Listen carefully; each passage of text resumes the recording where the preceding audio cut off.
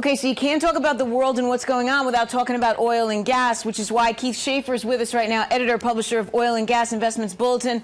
Anybody in the business is reading it these days, and the website is oilandgas-investments.com. Keith, thanks so much for being with us right now. You know, I drive a lot, and I know that gas prices are going up. And the rotten part about gas prices going up is even if oil pulls back, we feel like it never comes back down. It's true.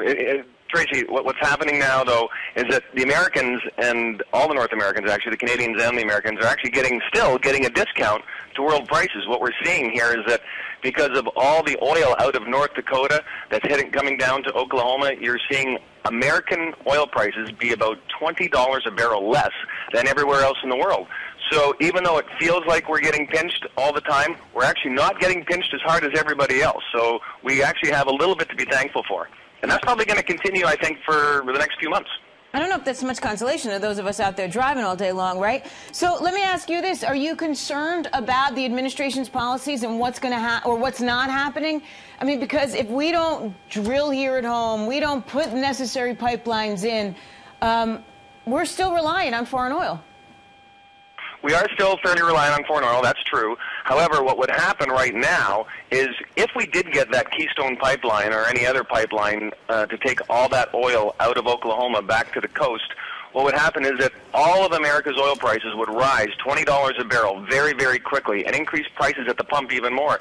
So I keep thinking, sure, economically that might make sense for the producers, but I think what the Obama administration is looking at is, hey, if I do that, I'm going to increase gas prices in 1/3 to 1/2 the country by 10, 20 cents a gallon. And how politically popular is that going to make me?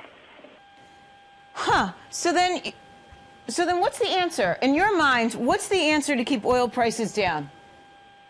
Well, the Americans are definitely doing their part because despite the good recovery that we're starting to see in the economy bit by bit, our oil usage is actually down 4%. And year over year. And, of course, last year wasn't a great year either. So despite all the good things happening in the economy, we're using less oil. So we're doing our part, but Asia has a different mindset. They're still industrializing. You're seeing a very steady, slow tsunami of demand building. And I don't know what we can do to stop that. We're using less, although we're still buying gas guzzlers, right? Trucks are still the #1 car being sold. So we still aren't at a point where we're screaming for the hybrid or the electric vehicle. We still need it. It's not going away, is it?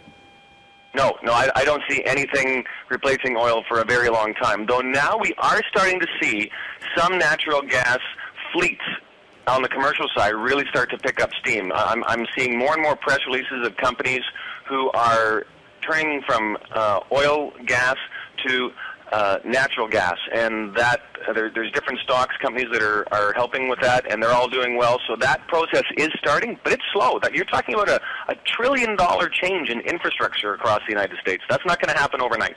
Okay, now this I find really interesting, and I'm starting to hear more and more about this. You say investors should pay close attention to water. Why?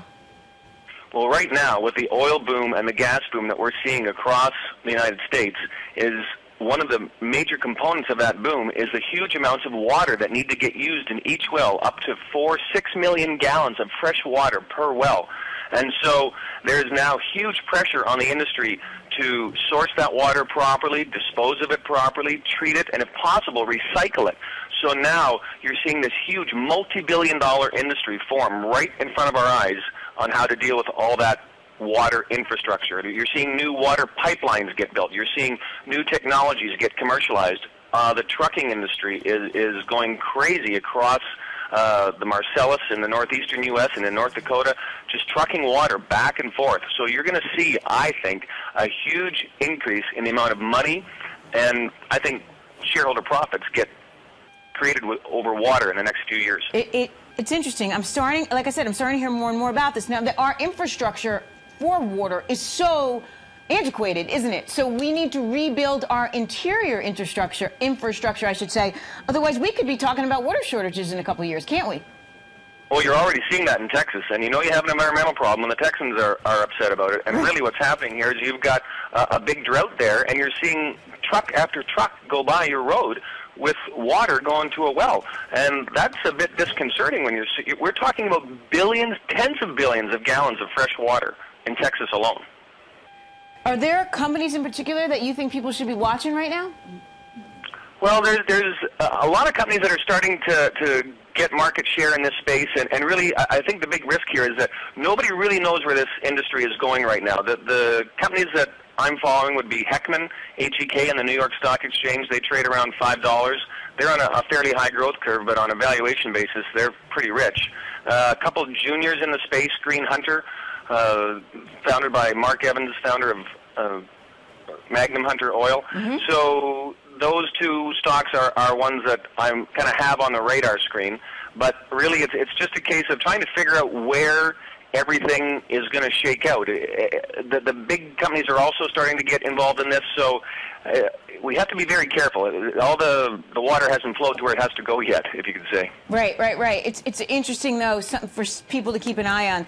And finally, before I let you go, God willing, it warms up around here soon. We got summer coming. You're going to see that spread between the WTI and the Brent, which is the West Texas oil versus the Brent, right? Brent out of London. You're going to see that spread get closer and closer, aren't you? I think as we get closer to driving season, yes, you'll see that get closer, but probably not for another month or 2 or even 3. So Americans, we need to enjoy this little respite in world oil prices while we've got it, because I think as we get closer to the summer driving season, yes, our oil price is going to move up. And then what? We see $4 gas again. That's a very good chance, absolutely. Man, oh man. This was great. Keith Schaefer, you're awesome. Editor-publisher of Oil and Gas Investments Bulletin. Again, the website is oilandgas-investments.com. You could also follow Keith at Oil and Gas Invest. Keith, please come back. This was terrific. Thank you, Tracy. Thank you.